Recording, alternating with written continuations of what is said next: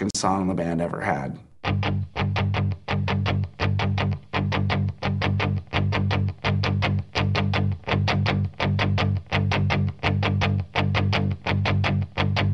All my life I've been searching for something never comes. It was a big record, you know?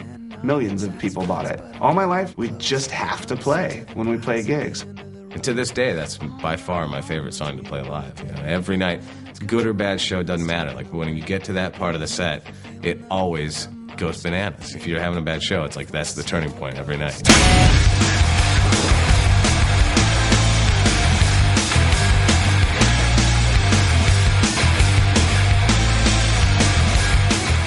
Ladies and gentlemen, please welcome the Foo Fighters!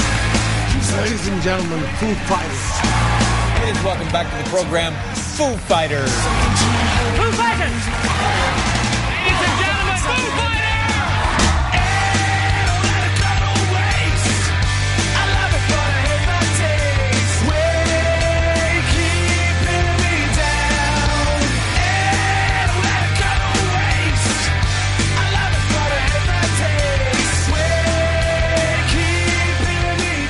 Barely got through making a record, and then started kind of going up the ranks as a live band.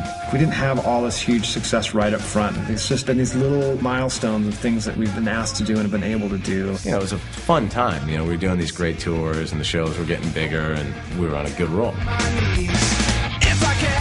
We'd get asked to play on the MTV Awards, and we'd show up, and we'd be the only fucking rock band there. So it'd be like us and fucking boy bands, girl bands, rappers, solo artists.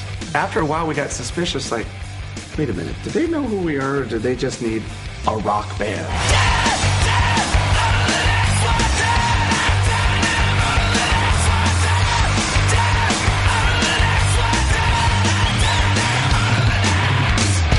Thank you.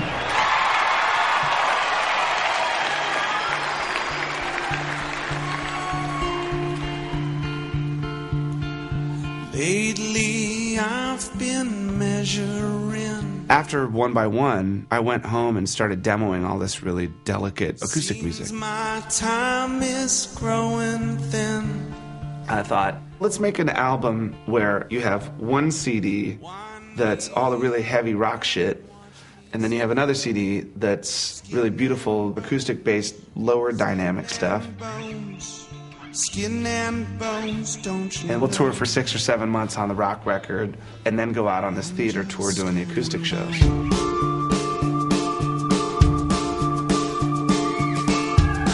Since the acoustic record had additional instrumentation, I thought, we need a bigger band. I always had in the back of my mind that someday I'll get to come and play along with them. And in 2006, Dave called me and said, hey, come out and do this acoustic tour with me. Skin and bones, don't you know? I didn't actually know Pat, but I was aware that there'd been a couple times through the years when Dave had almost brought him back. And so to me, Pat was just a guy that wanted my job. So when I found out about that, I was just like, oh, you gotta be fucking kidding me. Pat is a Foo Fighter, whether he's in the band or not. He and I have gone through a lot together. Pat should be in the band. I definitely thought it must be awkward for Chris. So I felt awkward only in that I hope this isn't awkward for you.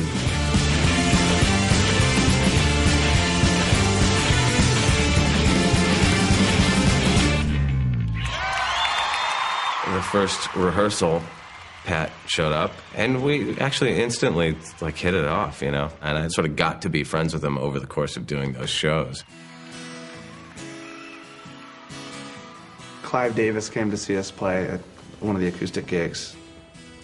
And I said, I think it'd be so cool if we were that band where we did the rock show and we had all the people that love the rock show, and we did the acoustic show and we had all the people that love the acoustic show, and they wouldn't necessarily have to go to both.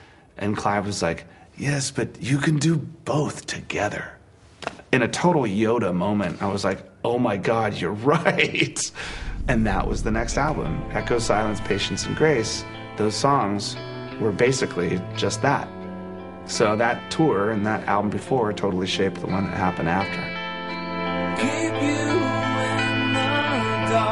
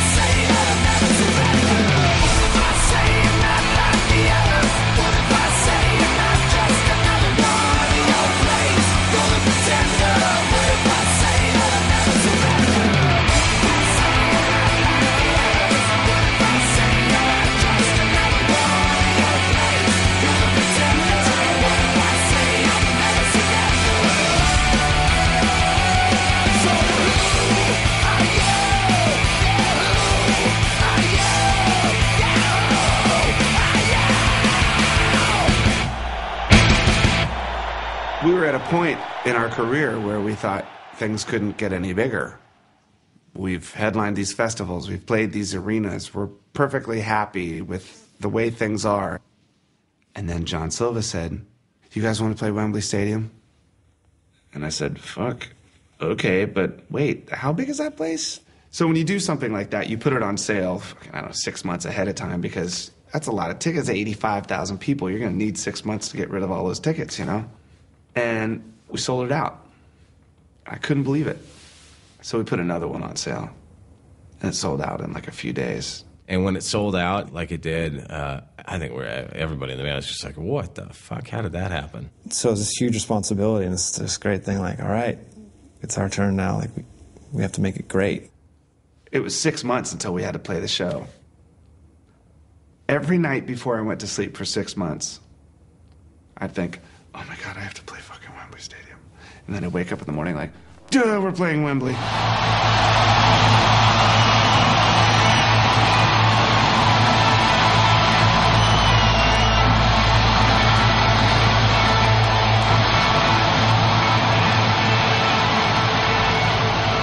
Wembley is so big, and it's like this sort of like monster bowl you're playing in, and just this sort of the weight and the sort of responsibility I put on myself for a show like that, it's intense.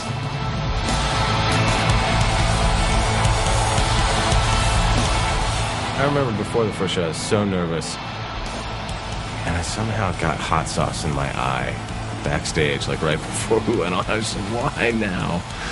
Why does this have to happen now? You don't just go like, yay, they asked us to do this thing, and we're gonna go and we're gonna do our best and see what happens. Like, you want to make sure that it becomes the most memorable show you've done, and know that you killed it.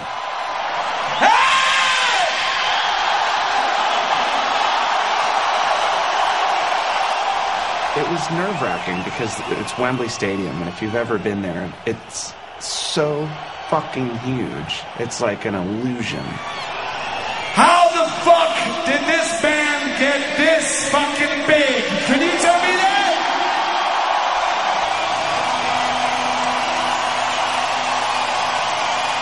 I've got another confession to make. I'm your fool. Everyone's got the chains to break. Holding you. Were you born to resist?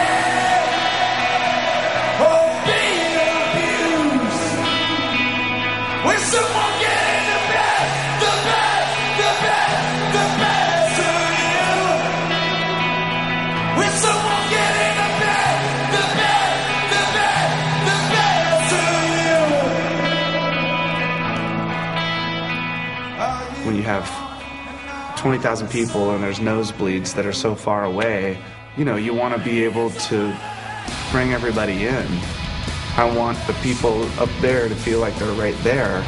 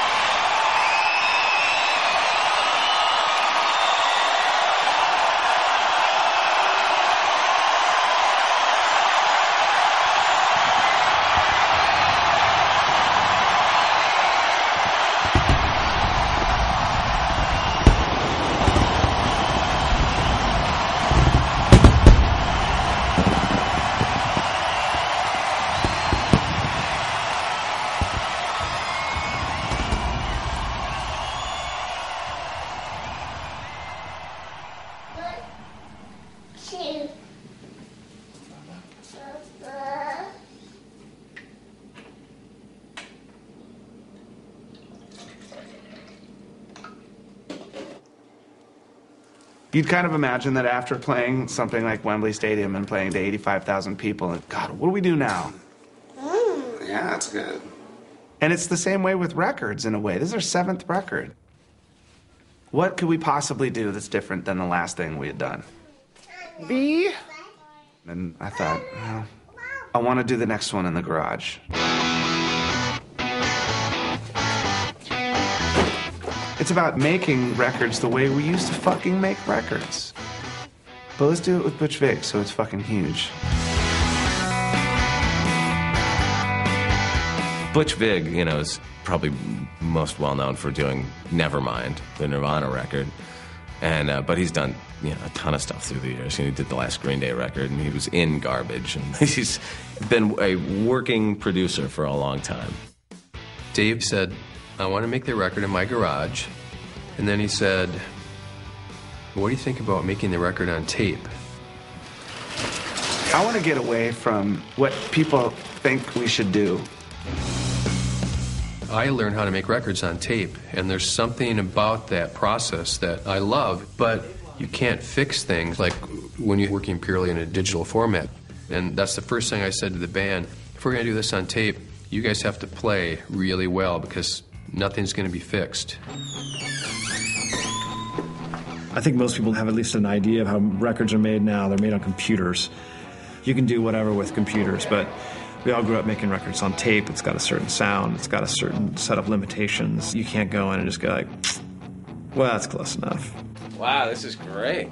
Rock and roll is imperfection and flaws and 4 or 5 or 6 or 8 people playing together, and it's not going to line up. It's going to be a little fucked up. It should be, because that's what human beings, you know, human beings aren't perfect. Say hello. Hi. What was really different was the environment doing it at Dave's house, which is the most comfortable environment you can imagine. It's like, it's just fun to be there anyways, and I think the atmosphere of where you're recording has to come out on the record. I don't see how it couldn't. Look at this crew. Look at the Hawkins. What, are you kidding me? The engineers and everybody at one point were like, okay, we're going to need this and this and this and, you know, $700,000 worth of out.